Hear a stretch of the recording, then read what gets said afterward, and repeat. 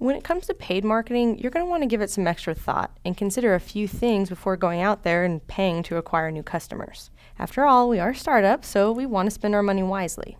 Now, if you want to make sure your growth is sustainable and your money is well spent, you want to keep in mind a few different metrics, starting with ARPU, or your average revenue per customer, the LTV, or lifetime value per customer, and the CPA, cost per acquisition.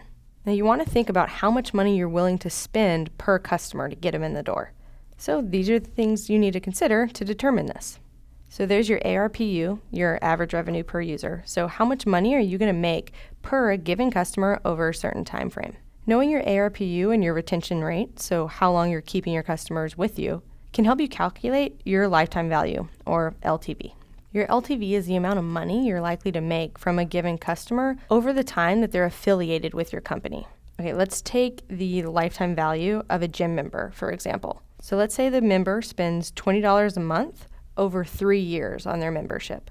So that's $20 a month for 12 months for 3 years, giving you a total lifetime value of $720 for that one customer in total revenue, about $240 per year. Now, for startups who haven't acquired any customers yet, determining your LTV is nearly impossible to do.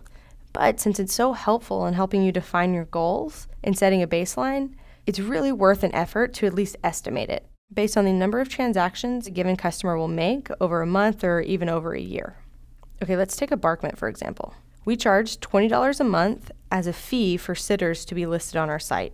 And every time they get a sitting job, we get 15% of what they're charging, which averages out to be around $15 per month. And most sitters stay with us for about 24 months. So this makes their lifetime value $840. Your LTV and average revenue per user is going to help drive how much you're willing to spend to get new customers. So if our cost per acquisition is too close to our lifetime value or our average revenue per user, then we're doing something wrong. However, if our cost per acquisition is $70 per sitter, we're profiting about $770 per sitter we have on our site. This would make our average revenue per user higher than how much it costs us to gain that user, which is really what your goal is. One thing I want to point out is that you should be looking at your LTV or ARPU per segment.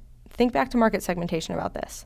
That way you can determine how much you can pay to acquire different users from different segments. For example, if we decide to have our dog owners pay a $50 monthly fee, and then we get 15% of all of their bookings, which average out to about $22.50 a month, and they stay with us for 3 years, we're looking at an LTV of $2,610. So we know we can spend more to gain dog owners because their lifetime value is significantly higher than the lifetime value of dog sitters. Now, if your company has different subscriptions, you may see that people in one subscription group have a much lower lifetime value than somebody from another subscription group.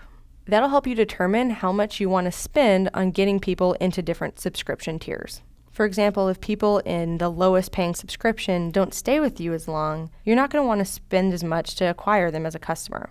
However, if people in, say, your platinum level stay with you for a long time and spend a ton of money with you, you can be willing to spend a little bit more to acquire that customer.